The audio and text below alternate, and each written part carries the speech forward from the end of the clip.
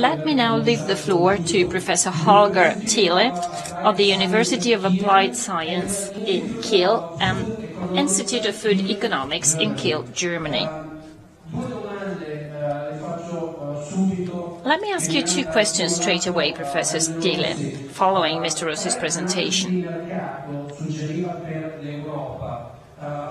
Three market analyses have been suggested for Europe: the North, the South and the East. Do you agree on this approach? Perhaps during your presentation you can answer my question if you like. And then, since on the 31st of March, I know that it is not a good idea to look at the past, but that was the date when the quota system was over in Europe. Apart from the situation in Italy, do you believe that this was an effective system in Europe? Thank you very much. You have the floor, Professor Thiele.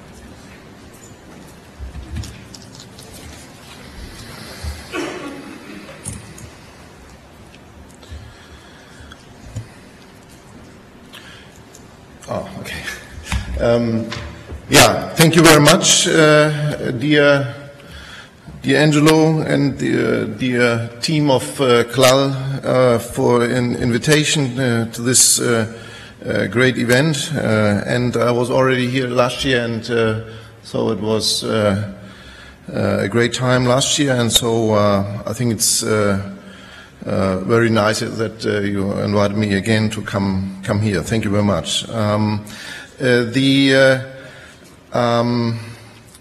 In the next few minutes, I will give you a short introduction to the European milk futures, and as Angelo already explained to us, that we will face more volatility in the European milk market, and that's why we have to talk about futures in Europe, and we will also get a presentation on the US market, and in the US the topic is an old topic. I think you started with the milk futures when we started with the milk quota system, something like that, so in the European Union. So we were more we went the more regulated way, and you started with a liberalized way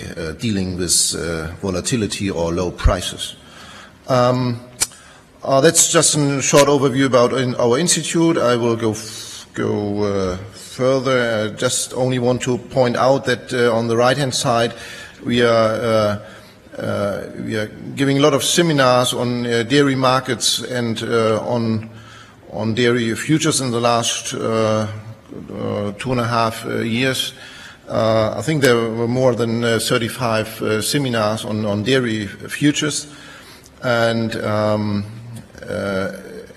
it was very interesting for us to give these seminars, not only because we try to increase the know-how on this topic, on this new topic, but also we learned a lot in these seminars, because we learned about the many reasons why milk futures are not the best way for our European industry. So that was interesting, and some of these ideas I have still in mind, and all these reasons I have still in mind, and we can discuss on that later. What's new in the European milk markets? We have a new demand. Overall, we have a new demand for efficient price risk management, and why it's the case. This is the case. The European Union will increase the market shares on the global dairy markets Angelo already explained these with very interesting numbers. So we have an increasing convergency between global and EU milk markets, and we are facing new price risks for the EU dairy markets due to international climate risk. So if we have problems, for example, as Angelo said, the example for Oceania, a drought in Oceania will influence our dairy prices, or will increase our dairy prices, and that's the new reality in the European Union. And there are some more risks beside the climate risk. There are also a lot of economic risks and also political risks. For example, the Russian embargo is one example for these political risks we have in the chain, and we also have new price risk for EU dairy markets due to the currency risks, and I will explain that a little bit later. And we have, after the abolishment of the milk quota system in last month, we have new farm investments, and we have already new farm investments in the last years, and we will face a growth in milk production, and this growth increase the liquidity problems of the EU milk production. So what's new in the European Union? It's a demand of, we will have a higher demand of price stability of milk and milk products in the future, and efficient milk price risk management will be more and more important, an important factor in milk market competition, and so it's just a new factor in the competition. And efficient risk distribution between the different members of the milk supply chain, for example, farmers, processors, customers, will be an important task in the future. Everybody try to reduce their own risk-taking position. That's a normal competition on risk you have in a chain, and in former times the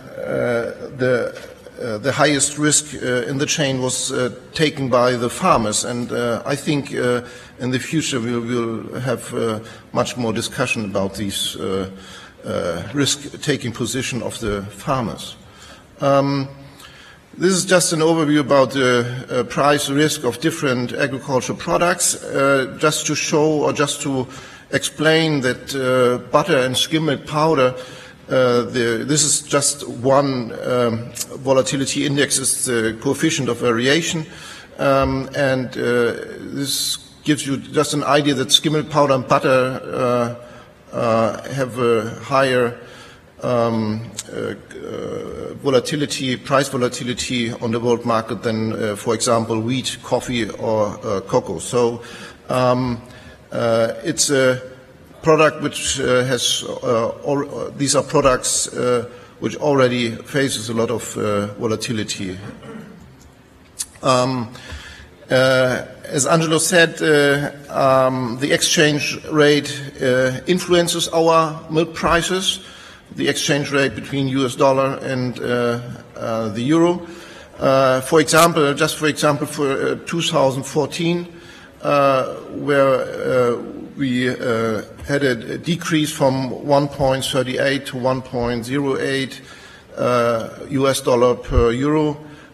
This increased our milk price of 8 cents per kilogram of milk. This devaluation of the euro in 2014 increases our prices, also our milk prices, and if we would have had a different situation, for example, a revaluation, of the euro, then that could well be that we are already at the level of the intervention price in the European Union. So in 2014, the exchange rates or the devaluation of the euro helped a lot.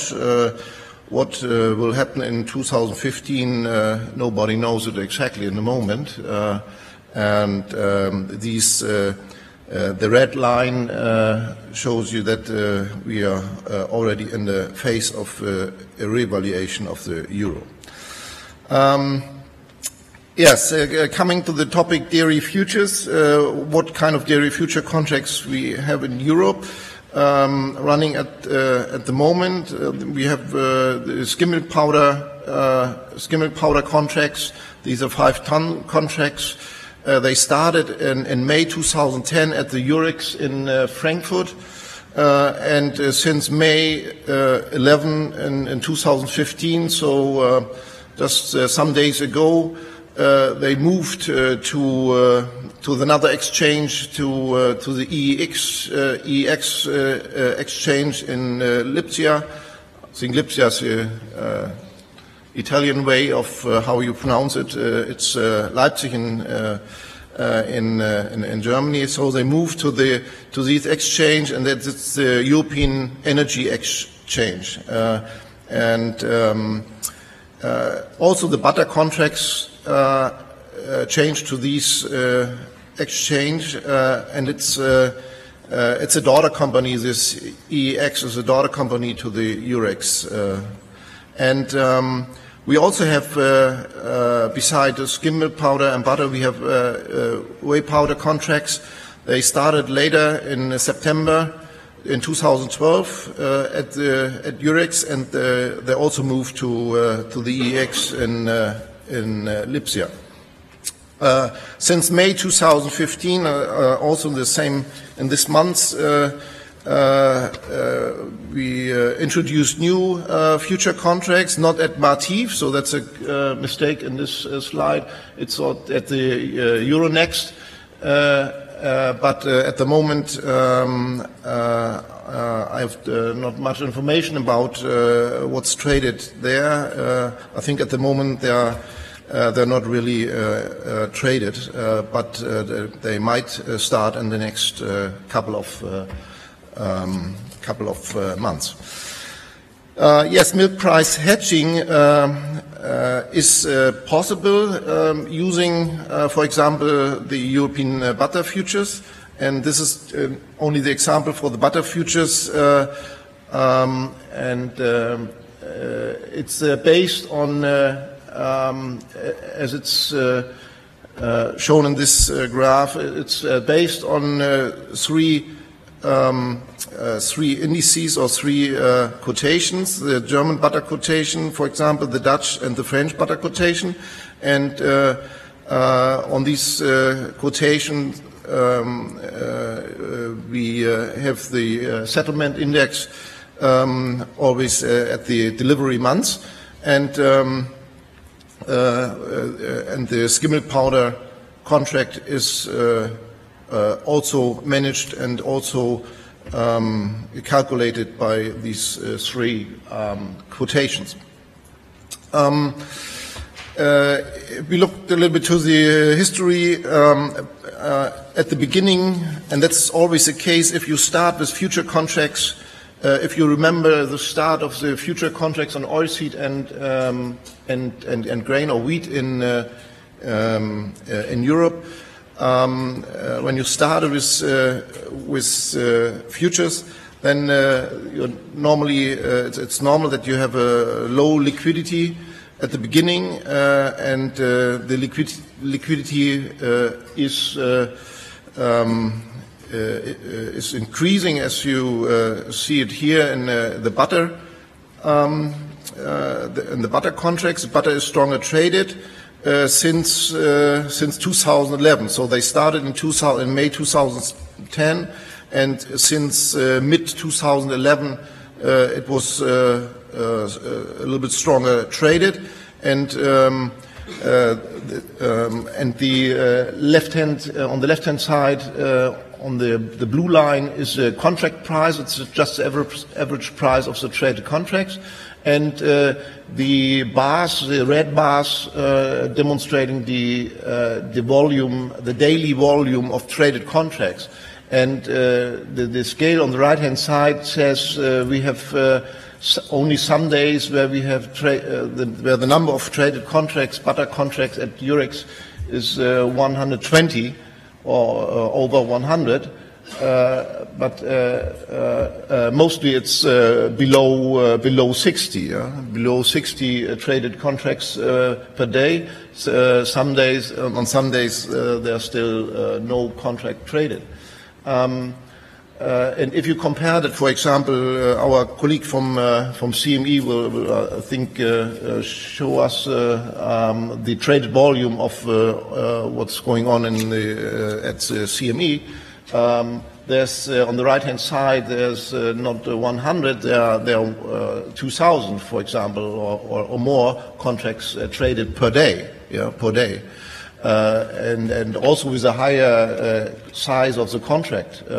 So just keep that in mind if you compare these the liquidity situation in Europe with the liquidity situation in the US on the future markets. But anyhow, since May 2010. There were more than 7,000 butter contracts traded. That's a volume of roughly 36,000 tons of butter. And these are the numbers for skim milk powder. Skim milk powder started much later and became stronger since 2013. And the number of contracts are lower compared to the butter, and also the volume. For example, since they started with the skim milk powder contracts, they only traded 11,000 tons of skim milk powder via the Eurex or now the EEX. Whey powder started in 2012, and at the moment the current data says that we have traded a little bit more than 5,000 tons of whey powder at that exchange. If you go a little bit deeper in what's going on the exchange. For example, if you take the quotations at the EEX from May 27th, that was yesterday, the milk price level at the EEX is until October 2015 something about 26 cents per kilogram of milk. So it's standardized milk. It's 4% fat and 3.4% of protein. So we, as you see it here, we use the F but means that the butter future contract. And S&P means skim milk powder contract, and on the right-hand side, these are calculated raw milk value at farm gate level. So that's what we daily. That's our daily work. We are converting the future contract prices from butter and future contract prices from skim milk powder into a raw milk value. Just to make it easier for farmers and also for processors who are thinking in milk prices to compare what is the milk price level at the future at the moment. So so now it's possible, for example, to save a level of 25.6 cents, for example, for August 2015, or for July of 25.3 cents if you sell one butter and two skim milk powder contracts then you can save 100 tons of raw milk, for example, in July on a level of 25.3 cents. But you have to take into account that the raw milk value at the farm gate level is not the price which a farmer is earning at farm gate, because, for example, in Germany we have another subsidy for the farmer, or I call it subsidy. It's a value-added tax. The value-added taxes we have to put on these prices on top, and because all these prices on the future markets are without value-added tax, and so you have to take that into account, and also correction values for higher fat percentages or protein percentages. Professore, mi perdoni, l'IVA quanto ammonta in Germania? I apologize. How much is value-added tax in Germany? How much is value-added tax in Germany? It's 10.7%. And in August, just to give you an example, for August 2014, as we have seen it in the slide before, at the moment we are at a very low level. So if you're discussing this with farmers and you explain them, it's a good idea to go to the future market and to make sure that you have a higher price in the future. I think it's not an easy task to explain farmers that 25 cents is a good price in September, but it might be the reality. It might be the reality. So, anyhow.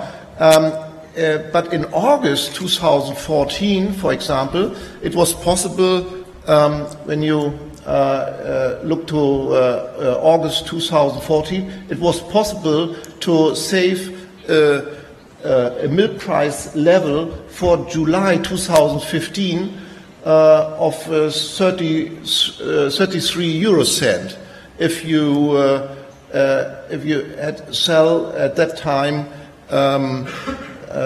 skim milk powder and butter contracts at the exchange. So it is possible to save, for example, a higher price if you have the expectation that the prices are going down. If the prices are already down, then it's not a good idea to maybe to sell at this level if you have the expectation that the prices are going up. So. But anyhow, it was possible and it is possible to hedge prices, also raw milk prices at the exchange, even if you have not a fluid milk contract at the exchange. This is just a forward curve at the moment. The raw milk value calculated also, already again from butter and skim milk prices at the EEX from yesterday, and this demonstrates that the expectations at the moment are like this, that we have more than 26 cents in the end of the year at the as a raw milk value based on the future prices. Yes, stabilization of milk prices is, if you explain that to farmers and also to processors, it's maybe this is a good explanation that you are not facing the lowest price, and that's the idea. Which everybody has in mind, but you are also not facing the highest milk price. And stabilization means you are something in between, and it could be that if you stabilize your milk price, that your neighbor are facing a higher price because of no stabilization. Yeah, but it could also be that you stabilize your price and your neighbors facing a lower price because he doesn't stabilize the prices via exchanges. The outlook due to liquidity problems, there's a strong need for dairy risk management strategies in future European milk supply chain. And in the future, we will see many different price models and risk management models. We are just starting in Europe, thinking in these sort of models. And the European milk futures will play, that's our opinion, play an important role in future milk price risk management. And the volume of the future contracts on skim milk powder and future contracts on butter increases since 2010, as I already showed you. And now it's possible to hedge milk price risks at the European exchange. And farmers and processors can hedge also fluid milk or or milk products via these both products if they take the individual basic risk into account. So you have to calculate your individual basic risk which occurs in difference to what your raw milk value is or what your net value is based on your product portfolio compared to what is the net value based on skim milk powder and butter. So every firm and every farmer has to calculate it individually in order to know what's the risk if you are taking part at the future exchange in Europe. Thank you very much for your attention.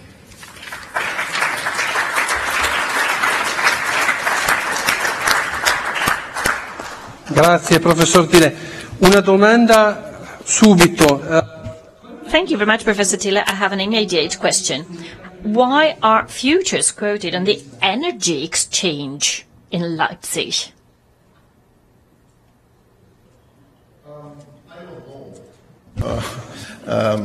I don't know. The reason we heard is that Leipzig is a smaller exchange and it's a real commodity exchange, and so they traded already energy via commodity exchanges, and so it's a real commodity exchange. And the exchange in Frankfurt is a much larger exchange, and it's more based on financial products. So it's and I think the value or the importance of the agricultural products is much higher in Leipzig than in Frankfurt. So it might be that's not only a very small part, so it will become a bigger part in the whole exchange. That makes a little bit sense for me.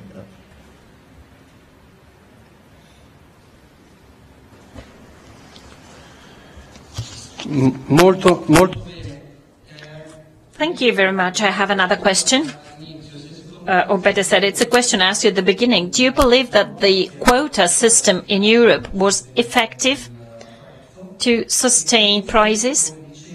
And do you agree with Mr. Rossi when he says that Europe can be better understood if you divide it into the north, the south and the east? At least when we talk about milk and milk product markets. Yes, if you, as Angela already said, if you divided the European market in the different regions, it's clear that you can understand it much better, because we have not only very different structures in the dairy farms, but we also have very different structures on the processing side, and also on the customer side. And some regions are much more oriented, or were very early oriented to world market, to the world market, and some regions are were very late thinking about the world market. And so I think that makes sense to, if you want to understand the European milk sector, to divide it into different regions. It's my opinion too. Coming back to the first question about the milk quota system, if the milk quota system stabilized or increased prices, I think that was the question in the past.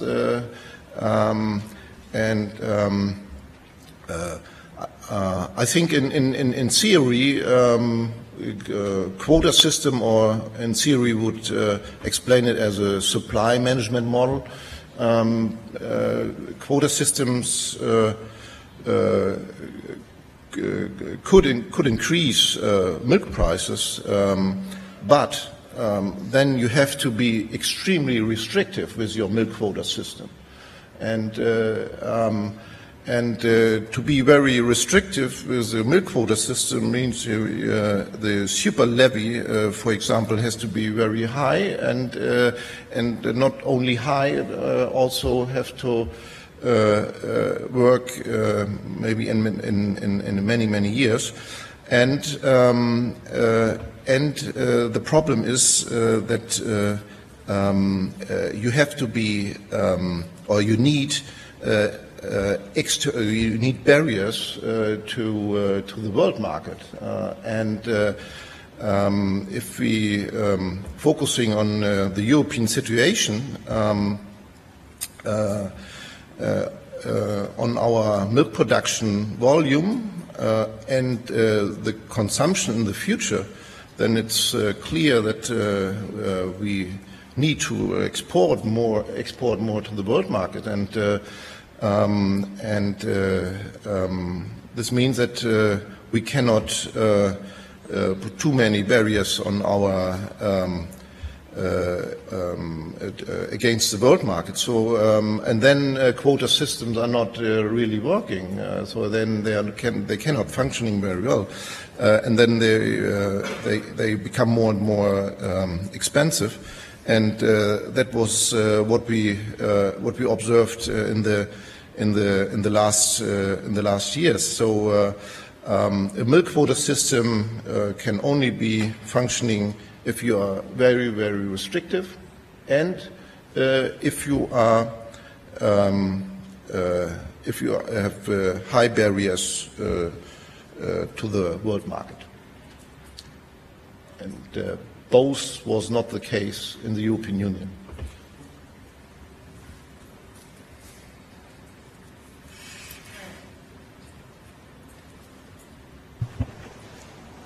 Molte grazie.